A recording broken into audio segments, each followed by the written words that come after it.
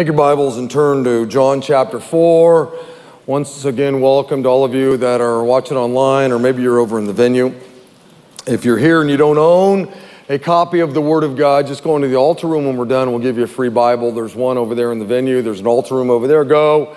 The elders of the church, once you gave your frankincense, your myrrh, and your gold, one of the things that they did was, hey, what if we just bought a whole lot of Bibles and we just give them away to people that don't have them? Other churches in our community that don't have them. We bought a whole bunch of Bibles for a team that's going with YWAM somewhere and bought Bibles in their language. And so a lot of those shekels go to just give Bibles to other churches in our community that don't have the resources we do, but who would like to give out Bibles. But today, all the verses, or just about all of them, are inside your program, except for the main text. There was so much of it that we didn't put it in there, but it'll come up on the jumbotrons. When I thought about going through the book of John, one of my titles that I was kind of working with was Conversations with the King. Because one of the things you find when you read through the Bible, in the Old Testament, you see all these conversations that God has with his prophets. You get to the New Testament, especially the Gospels, Matthew, Mark, Luke, and John, they're just loaded with conversations that Jesus has with different people. The last time we were in our series in John, we were in John chapter 3, and we saw this great conversation between Jesus and Nicodemus. Remember? Nicodemus was a religious leader. He was a big shot, an important person in the community. He was a somebody. He walked down the street, you knew who he was. He walked down the street, man, he had on the right clothes. You knew, man, that guy right there is a somebody. And now you get to John chapter 4, and there's another conversation, except this is with a nobody. In fact, we don't even know her name. All we know really about her is that she's lost, and she's just goofed up and with a lot of sin.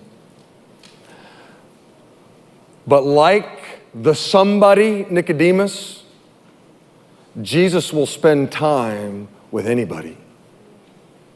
He spent a lot of time with the somebody. He spent a lot of time having a conversation with Nicodemus.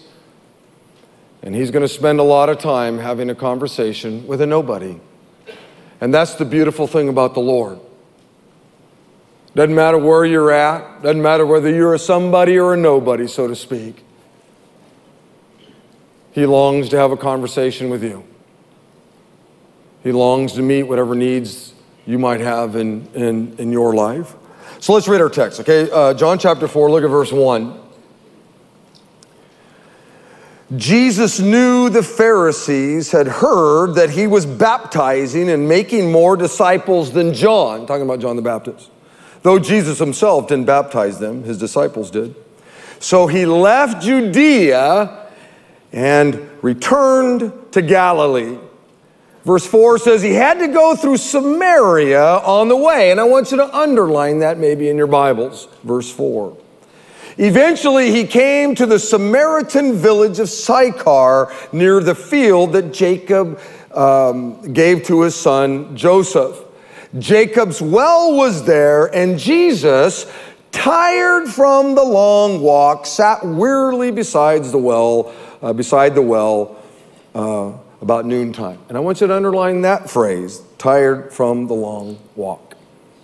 Verse 7, soon a Samaritan woman came to draw water, and Jesus said to her, please give me a drink. He was alone at the time because his disciples had gone into the village to buy some food. The woman was surprised, for Jews refused to have anything to do with Samaritans.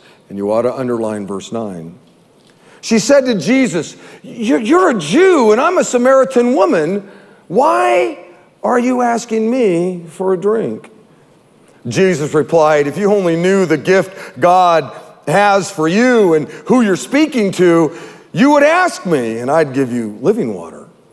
But sir, you don't have a rope or a bucket, she said. And this well is very deep. Where would you get this living water? And besides, do you think you're greater than our ancestor Jacob, who gave us this well? How can you offer better water than he and his sons and his animals enjoyed? Obviously, unlike Nicodemus, she had no clue who she's talking to. Nicodemus did. She has no clue. Jesus replied in verse 13, anyone who drinks this water, the water from the well, will soon become thirsty again, but those who drink the water I give will never be thirsty again. It becomes a fresh, bubbling spring within them, giving them eternal life. And you ought to underline verse 13 and 14. Please, sir, the woman said, give me this water, then I'll never be thirsty again, and I won't have to come here to get this water. Now Jesus is going to change everything. Go and get your husband, Jesus said to her.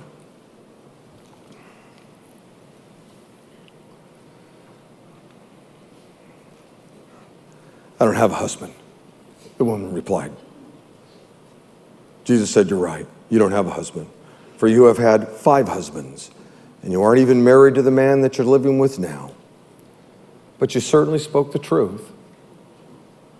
Sir, the woman said, you must be a prophet. Drop down to verse 27. Just then his disciples came back and they were shocked to find him talking to a woman, but none of them had the nerve to ask, what do you want with her? Or why are you talking to her? The woman left her water jar beside the well and ran back to the village telling everyone, come and see a man who told me everything I ever did. Could he possibly be the Messiah?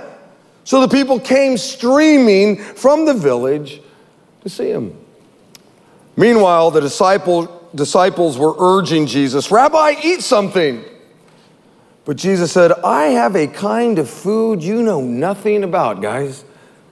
Did someone bring him food while they were gone? The disciples asked each other. Then Jesus explained, my nourishment, guys, comes from doing the will of God who sent me and from finishing his work.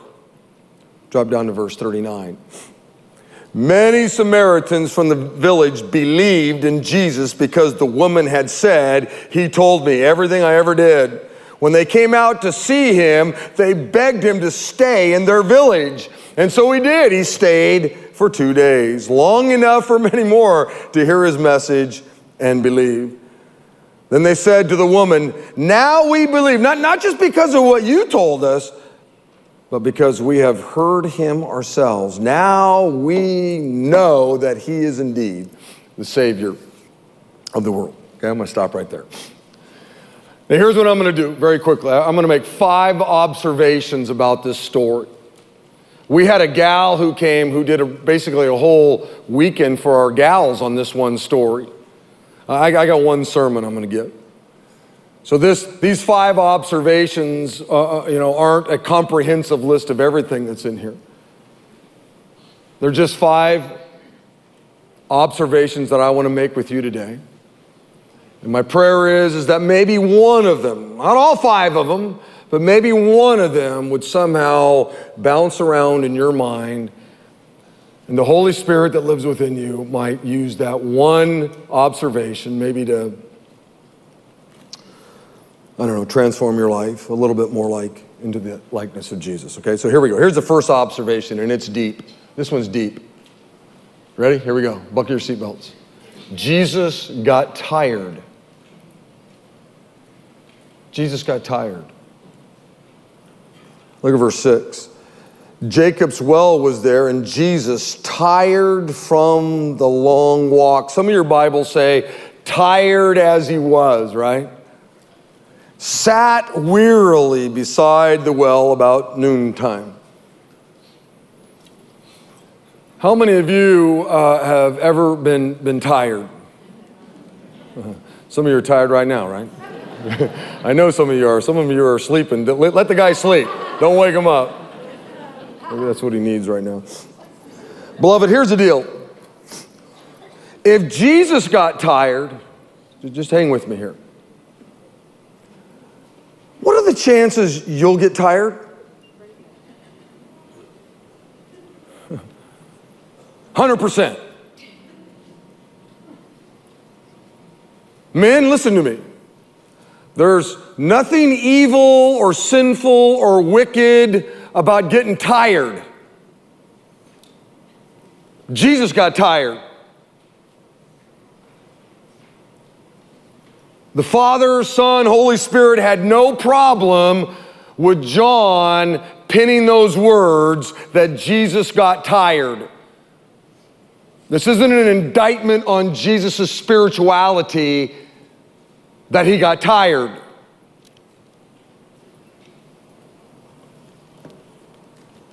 I'll guarantee you that every single person that's ever lived has gotten tired. Everybody gets tired. Nothing evil, as I said, with that. The issue is what do you do when you get tired? Well, what did Jesus do when he got tired? This is brilliant, man. He got tired, and so he sat down and rested. Oh, man. Whew. This is some deep theological stuff here. Unfortunately, a lot of guys in here don't get it. In fact, there are a lot of women in here going, oh, Lord, please. God, please speak to my husband right now. Because you don't get it, guys, some of you. You look at this story and we think that there's, the deep truth is what happened at the well, but it's all the Word of God, all of it. That was written for everyone, not just the conversation he's going to have with the woman, but everything leading up to it. Someone once said, sometimes the most spiritual thing you can do in a day is to take a nap. I'm now at that age where I take a nap on Saturdays. Every Saturday I take a nap. I love naps. In fact, I'm looking forward to next Saturday already. It's Sunday and I'm already looking forward to next Saturday's nap, man. I love to take a nap. I'm now the guy that I used to mock. Taking naps, man. Naps are for losers. People are dying and going to hell, man. We need to be about the Father's business. Only losers and sissies, man, they take naps. Jesus got tired. And he sits down because he was tired, he was weary. He's resting. There's a huge difference between being tired and being burned out. A lot of times the reason you get burned out is because when you got tired, you didn't rest. You didn't take a break. And you just kept going and going and going and going and going. And then you just found yourself just burned out. Mark chapter 6 records a great moment in the life of Jesus and his disciples. It says this in verse 30, the apostles returned to Jesus from their ministry tour and told him all that they had done and taught. So imagine this, the disciples show up and there's Jesus. Hey, Jesus, we went to this house and we did this and we shared the gospel and then we walked to this town and we did this and we went here and we did that and da-da-da. And Jesus is hearing it all. And what is Jesus' response to it all? Okay, guys, good. This day's over with. Here's tomorrow's plan. Get on it. No, it's not what he says. He hears all the stuff that his disciples had done, and then it says this. Jesus said, let's go off by ourselves to a quiet place and rest a while. Wow.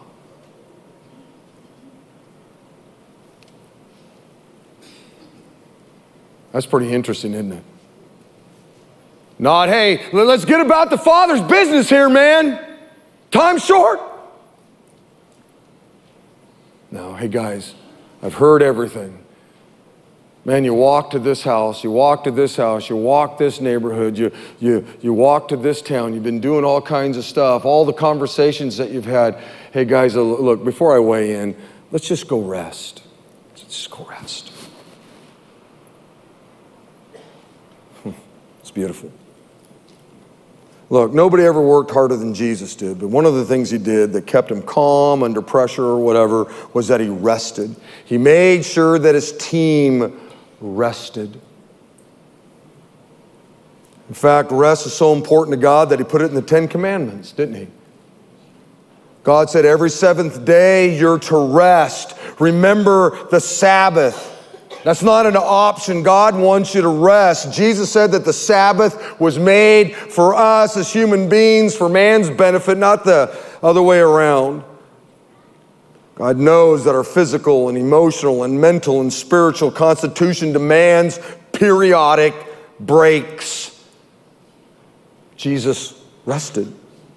Some of you need to leave here today and make plans that you'll take one day off a week and just rest. Just be like Jesus. Honor the Word of God and rest. The wisest man that ever lived said this in Ecclesiastes chapter 3, there's a time for everything, and everything on earth has its special season. In other words, there's this beautiful rhythm to life, or let me use the word balance, if you will. There's a balance to this thing called life. There's a time to work, and God wants us to work, men. And there's a time to rest. There's a time to strive and grow your business, or whatever that might be. And there's a time to just enjoy your family, or whatever it might be. Listen, if you somehow, your life is basically revolves around your work. You know, you wake up every day, you work 10, 12 hours a day, 7 days a week. I want you to know, there's a number of things I know about you. Let me give you 5. Number 1, you have no clue who you are. You don't know about your identity in Christ. If you're working 7 days a week, just gutting it out. Number 2, you have no clue who you serve. You have no clue who the king is. Because the king would never want you working like that. Number 3, you're not spending any time in prayer. Don't tell me you work 7 days a week, 10, 12 hours a day, but Pastor, I pray, because that's a lie. Because if you were praying, then I know the Lord would tell you to obey his word and rest.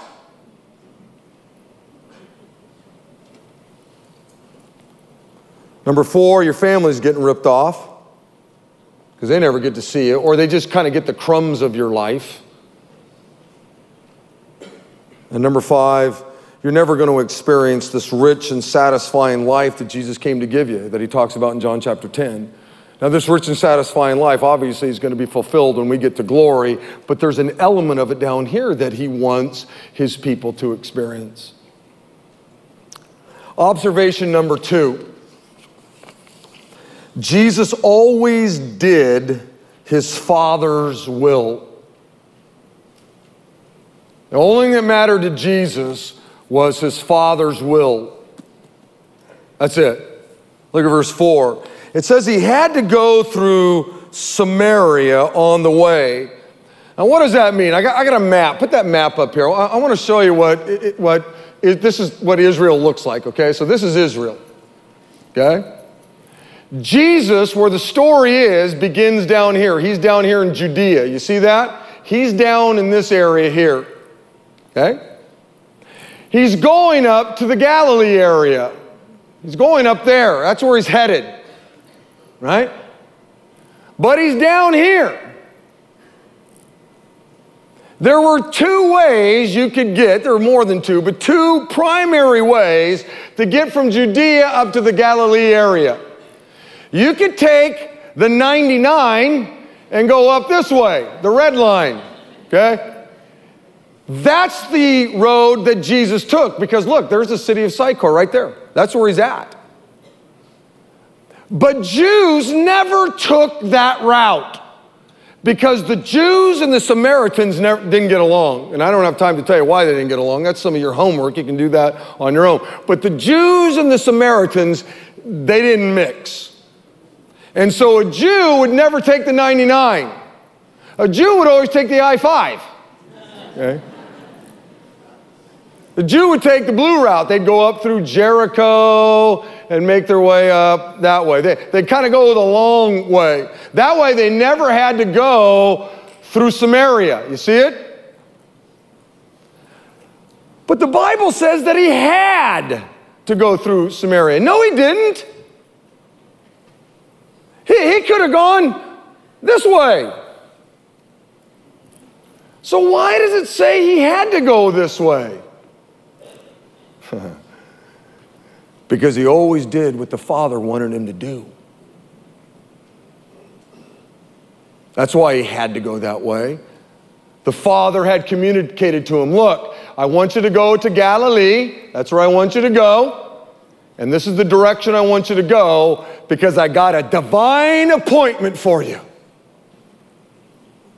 I got a gal that you're going to meet up with.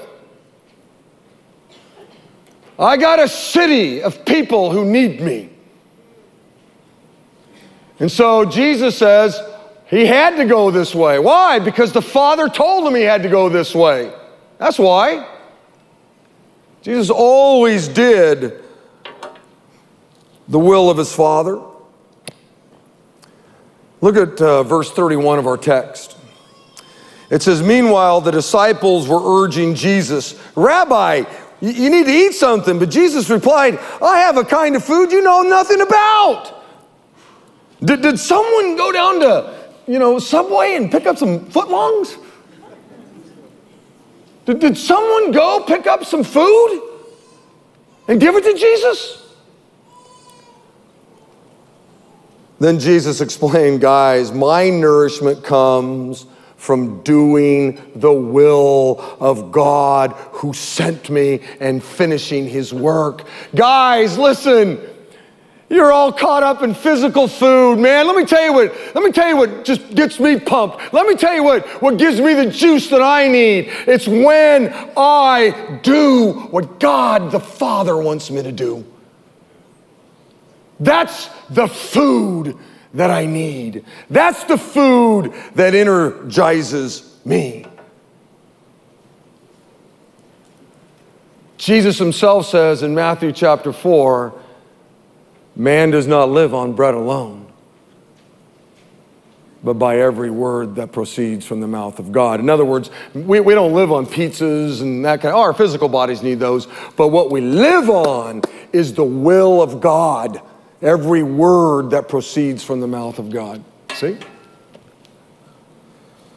Now the Bible tells us in Ephesians chapter 5 that we're to imitate God, right? The Bible says, imitate God, therefore, in everything you do, because you are his dear children. We are called as his followers to imitate Christ. And one of the things that we know is that Jesus always did the will of his Father. So one of the distinguishing marks for us is that we have to also be committed to doing the will of the Father. Jesus himself said in Matthew chapter 6, seek first God's kingdom and what he wants. That's the first thing that we're to do, is we're to seek God's will, God's kingdom. This is to be front and center to the life of a believer. The scriptures, his word. Listen to what Jesus said in Matthew chapter 12. As Jesus was speaking to the crowd, his mother and brothers stood outside asking to speak to him. So Mary's outside the house, and probably James and Jude, some of his half-brothers are all out there. And it says, someone told Jesus, your mother and your brothers are out standing outside and they want to speak to you. And Jesus asked, who is my mother? Who are my brothers? Then he pointed to his disciples and he said, look, these are my mother and brothers. Anyone who does the will of my Father in heaven is my brother and sister and mother. Boy, that's a great descriptor, isn't it, of what a follower of Christ is? That's a great descriptor of what two brothers in the Lord or two sisters in the Lord or a brother and sister in the Lord are. Hey, look, you can tell me you're my brother in the Lord. You can tell me you're my sister in the Lord. And that may be true, may not be true. But how I will know that you're my brother in the Lord, how I will know you're my sister in the Lord, is that you will have a heart to do the will of God. That's how I'll know. Someone once said, the Word of God is the will of God. And that's true. This is the will of God, this right here. And Jesus was committed to always doing what his Father wanted, and we, his followers, need to also be committed. Observation number 3. Jesus wasn't afraid to go to unpopular places and talk with unpopular people. Verse 9 says this, the woman was surprised, for Jews refused to have anything to do with the Samaritans. Look at verse 27. Just then, his disciples came back and they were shocked. Why? Because he was talking to a woman. In that culture, men, just didn't talk with women, especially a strange man who had never met this woman before. That was a cultural no-no. What we're reading here in John chapter 4 was really radical. That he would go up through Samaria. That was an unpopular place. A modern day context might be this. He was willing to go to the other side of the tracks. And he's having a conversation with somebody who, you just didn't do that. As I said earlier, the Samaritans and the Jews just didn't get along. It was ugly. But here we have Jesus obeying the Father, going right through the heart of a very unpopular place. And then he meets up with a very unpopular person. Let me just tell you this, and I wish I had more time to go into this. Jacob's well was outside the city. There was another well inside the city. She could have gone to that well, but she didn't. She's going to make a long journey out to a well. She's all by herself. And you know why she makes that long journey? Because she probably wasn't very well liked. They didn't want her at that inner well. And so she had to make this long journey out to get her water. She was an unpopular person. There's no doubt in my mind. No doubt in my mind. And here's the king. The one that we're to imitate. In this unpopular place, talking with a very unpopular person. This got me thinking about some of our global partners, and I was thinking about the Grovers who are in Tanzania, young couple. And there was this moment in their life not long ago where they were down in Judea, so to speak, and they were supposed to go to the Galilee. And they had 2 roads they could take. They could stay right here in America and with their family and all of that and be around, us and cool people, or they go another route and go meet up with some unpopular people. In fact, this is a people group, you couldn't even find it on a map, most of you, if you were to look. And they're meeting and trying to reach unpopular people. I was thinking about Steve and Diane Warren. Wow. Basically their whole lives in Africa, they went to this very unpopular place and they worked like crazy to reach a very unpopular group of people, children. I was thinking about some of our local partners. I was thinking about the church at the park and Dean Dodd. And man, there's a guy who goes to an unpopular part of our city and he's reaching some very unpopular people.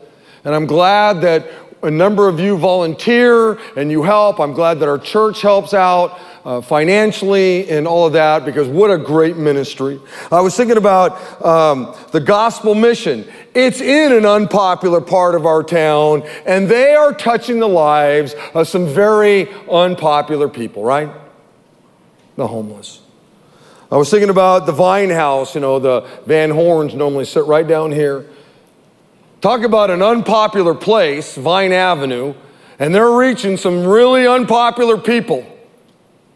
God's doing some great things through them. I was thinking about the Modesto Pregnancy Center, Chrissy, who oversees it, so an usher right back there on Saturday night. And she's certainly meeting with some unpopular people, these young gals that come in and they're pregnant. Yeah, they've blown it and they've sinned and there's all this stuff, but they got a life inside of them. And here they are doing their best to love and care for somebody that's not real popular. All these folks remind me a lot of Jesus. Is there some place you're supposed to go? You have somebody you're supposed to reach, but they're not very popular? Is there a particular part of our city you've never gone to, but maybe God wants you to go there and volunteer? Is there somebody that, you know what, man, if somebody sees me with that person, it's not going to look good? Maybe you're red and they're blue. And the last thing you want is for somebody to see you sitting down and having breakfast with somebody of another political stripe. What would they think of you?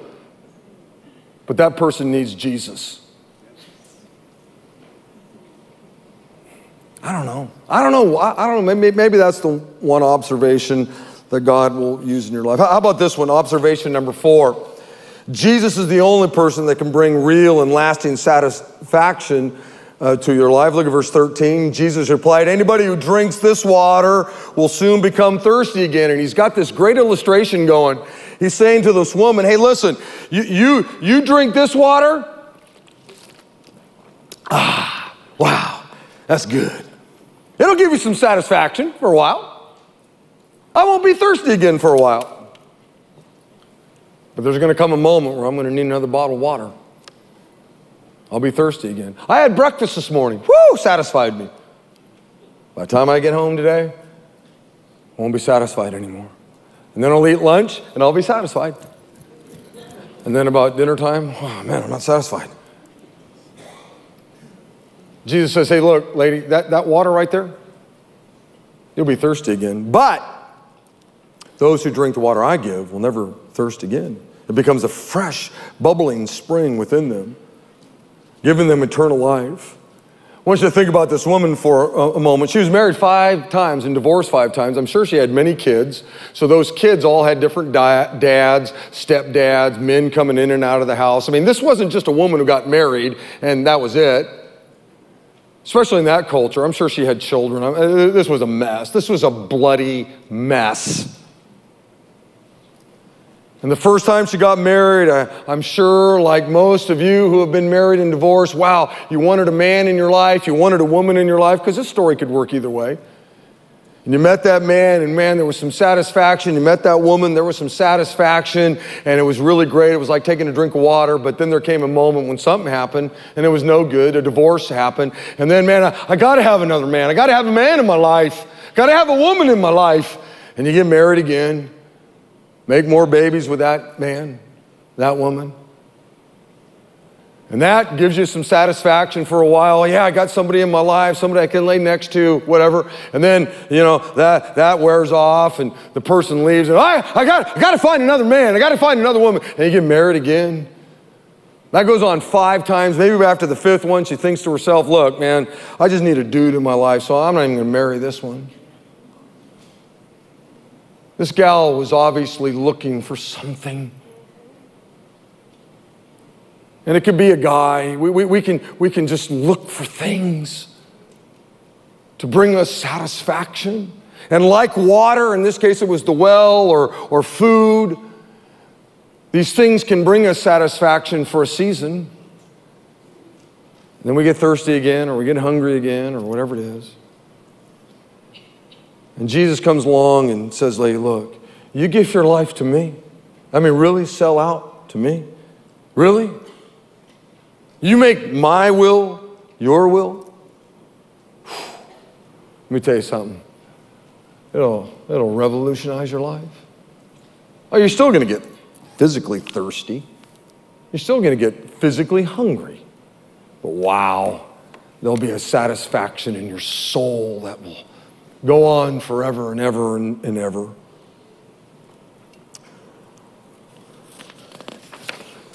Let me do this last observation about the woman here, okay? This woman wasn't afraid to tell others about Jesus.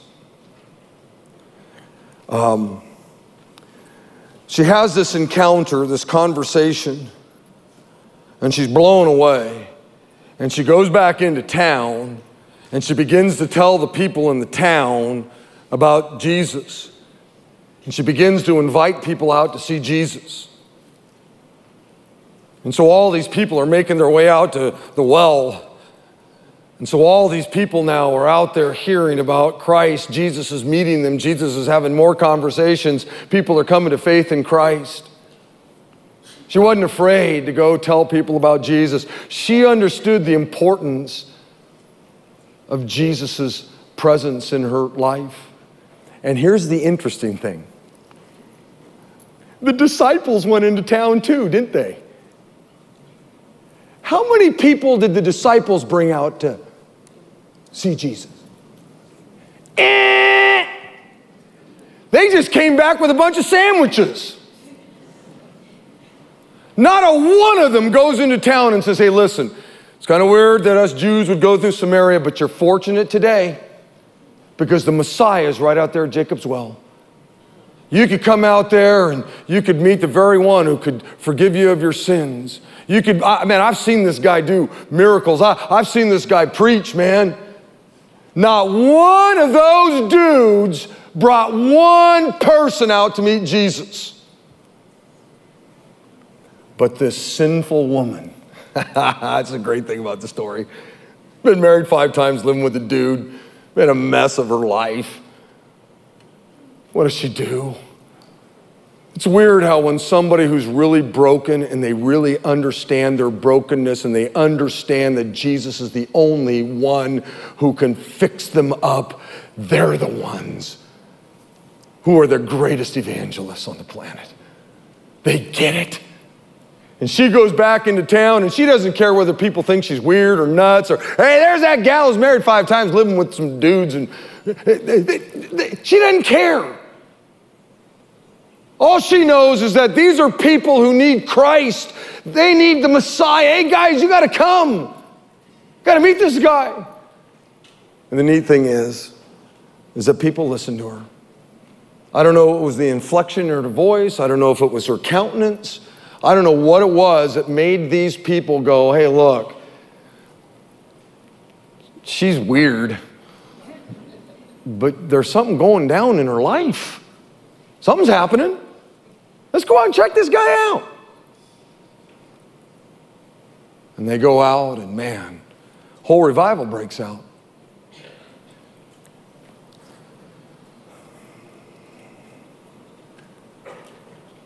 Who's the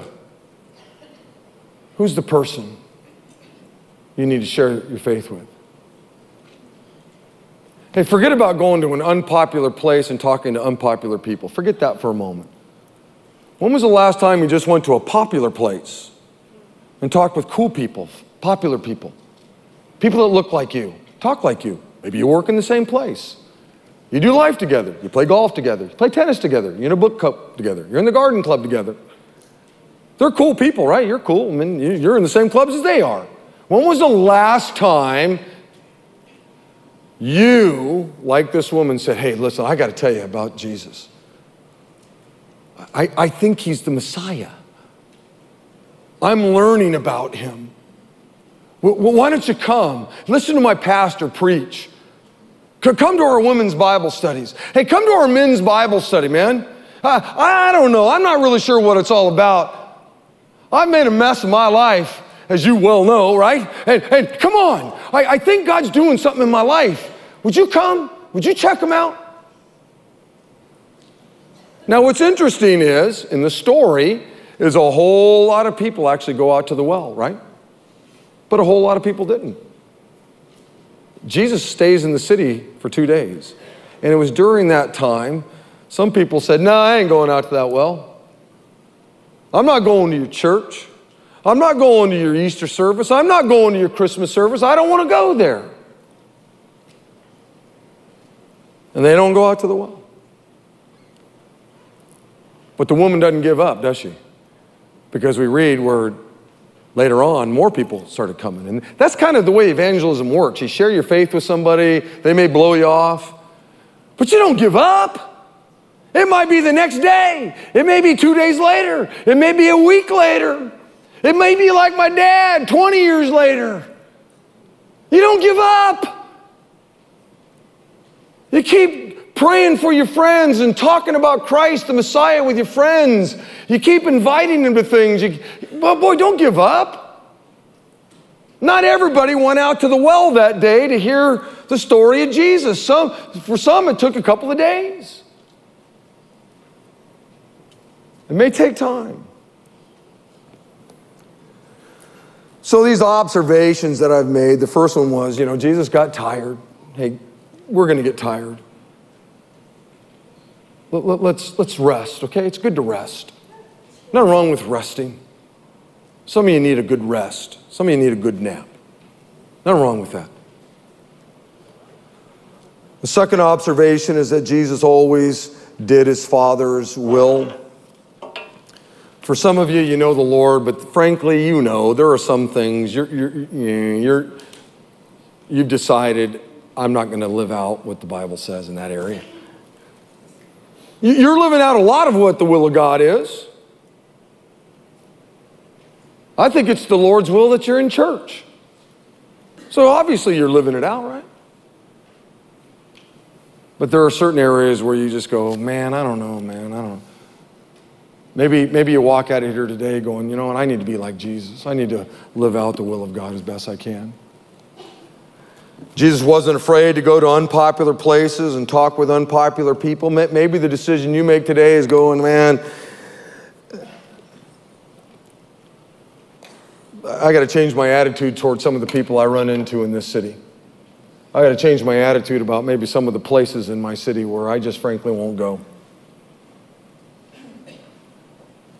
And maybe some of you're supposed to work at the Gospel Mission. You're supposed to work at the Vine House. You're supposed to go help out with Church in the Park. Go to unpopular places. One of the things I love about the Forest is that was their whole ministry. They went to unpopular places in our city, under bridges. Well, I don't know when the last time I've been under a bridge. Been a long time. That's where they go. And there's people under there, and maybe they've gotten themselves into trouble, and it's their own fault, like this woman at the well, but they still need the Lord, don't they? Jesus is the only person that can bring real and lasting satisfaction to your life. Maybe you've been looking for satisfaction in all different kinds of places, and today you go, you know what? I just need to sell out to Christ.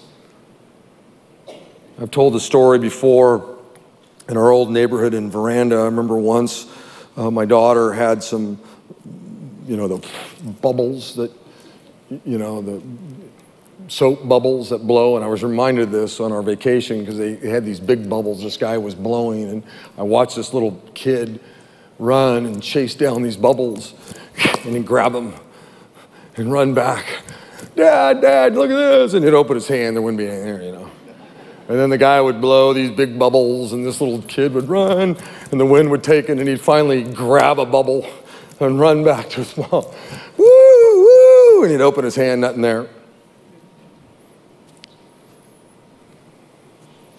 That's what a lot of Christians do. They reach out for these bubbles and they think they got something. Woohoo! Woo! And then there comes a moment they open their hands, right?